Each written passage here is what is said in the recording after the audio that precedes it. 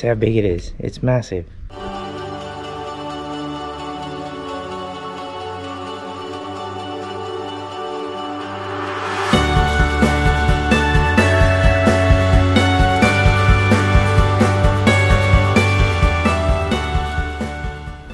Up early this morning on our way to Aswan, and we're about to get on a plane. Egypt Air.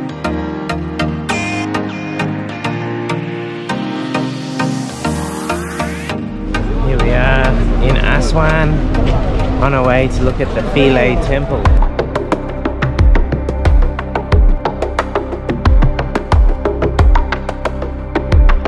On the boat, we're going to head out to a temple in that direction.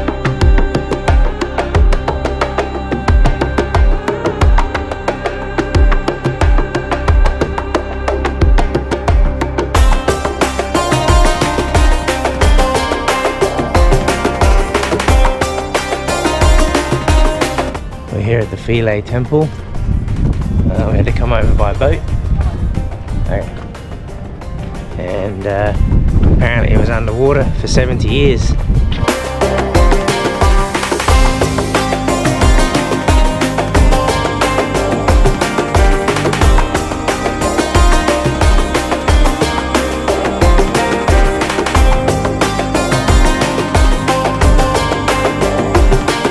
You can see the level of detail that's on the walls. They've carved in here, literally everywhere. It's got carvings. This is inside the temple, and this is Cleopatra's name written in hieroglyphics. You can see how big these columns are, and they're all detailed with symbols and hieroglyphics. And this, when the Christians occupied this area, this is actually what they used as an altar in the church. So this temple is actually not the proper location.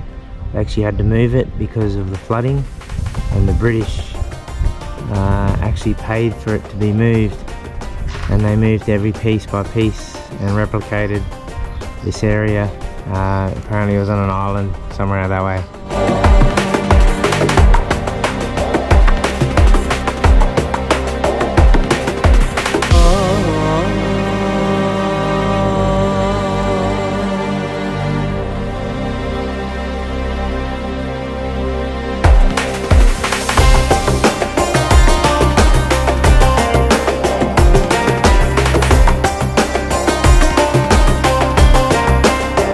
See the level of detail carved into the rock, the limestone.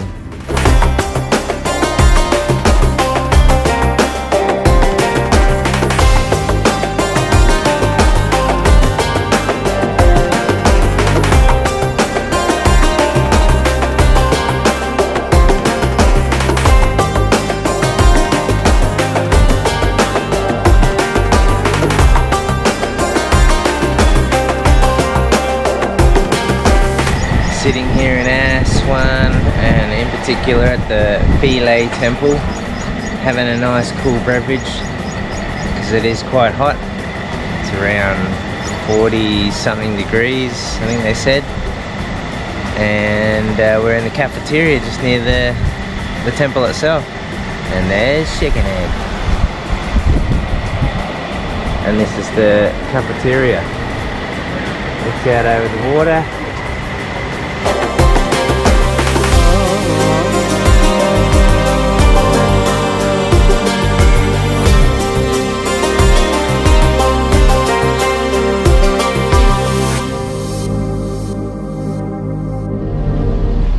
About to get on the boat to go over to our hotel, the Mövenpick in Aswan.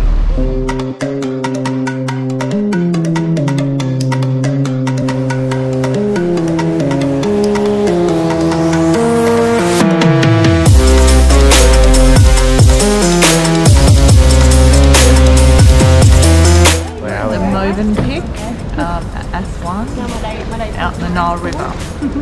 This is the foyer. We've just arrived in Aswan and we're staying at the Mövenpick and we're going to give you a room tour. There's Chicken. Welcome. This is the bathroom. You have a shower on the left. Obviously, lavatory or a loo. Little bar area comes into the main bed. Chair to relax on. Come out. Looks over the pool and over the Nile.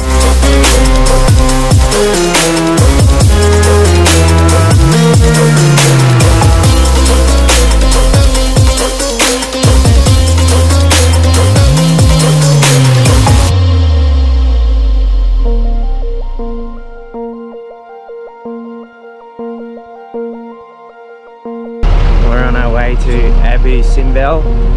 We just stopped halfway there, and that's our bus behind us. I'm just giving you a look at what the desert looks like. It's pretty arid and very inhospitable. This is a little rest stop or cafeteria halfway to Abu Simbel.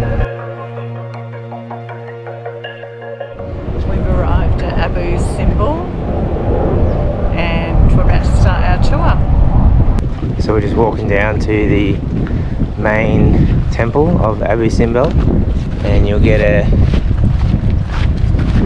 better perspective of the sheer size of it as we get a bit closer. So this temple and the temple next to it were actually moved piece by piece in 1967, I think it was. It took 4 years to move, and the reason why they moved it is because behind me over here is where it originally was located, and it was going to go underwater due to flooding because of a dam. So they moved this whole complex from down there behind me further to 60 meters higher than where it was originally located, and yeah, that's no mean feat in itself.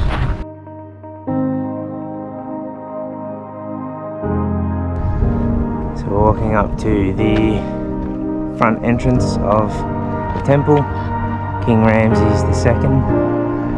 You can see the people going in the doorway there. Originally, when it was first discovered by an Italian guy, the sand, it was covered by sand, but the sand was up to the shoulder level of each of these statues, and they had to dig down obviously to excavate the whole area.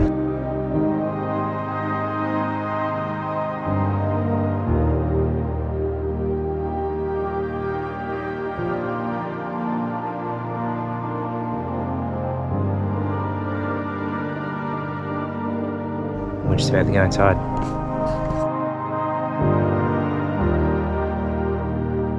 So on the inside we have all these inscriptions with Egyptian hieroglyphics and pictures of guys on chariots, guys with bow and arrows hunting, fighting.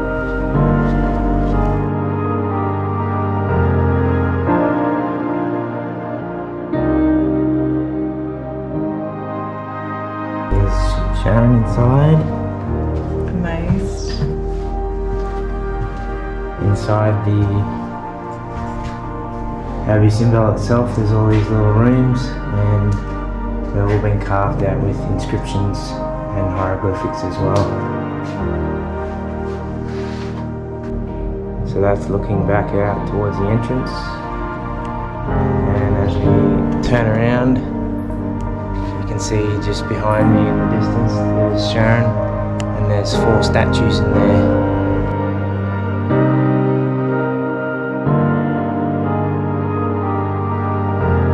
These 4 statues are located at the end of the complex. The 3 on the right receive sunlight. The one on the left is meant to represent darkness or nighttime, if you want to call it that. And so when the sun reflects in here, it never actually receives any light, and that's the one without the head.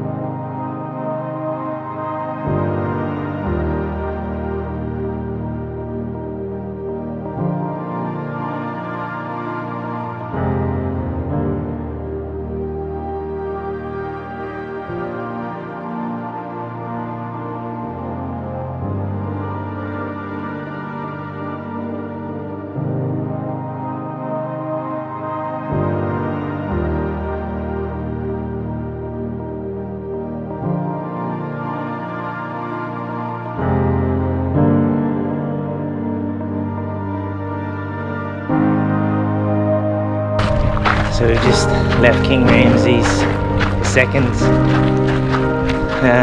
complex, and we're now heading to Nefertiti's, I'm pretty sure, which is the queen, also his mother and his daughter, and all the other things. A lot of incest going on, a lot of incest happening in the back in the day.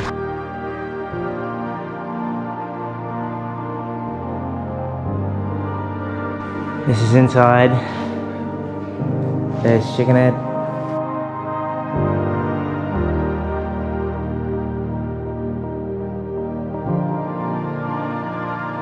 And these little tombs or cutouts towards the end of it. Oh, sorry, sneak through. Inscriptions and carvings on the wall.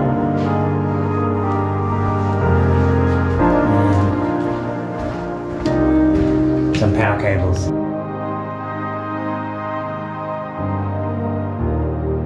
There's lots of these key symbols. That key was signified importance and was like their religious symbol. And then they have these called cartouches, which is generally someone's name.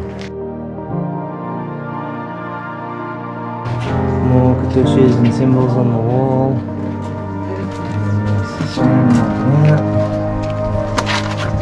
This is back out.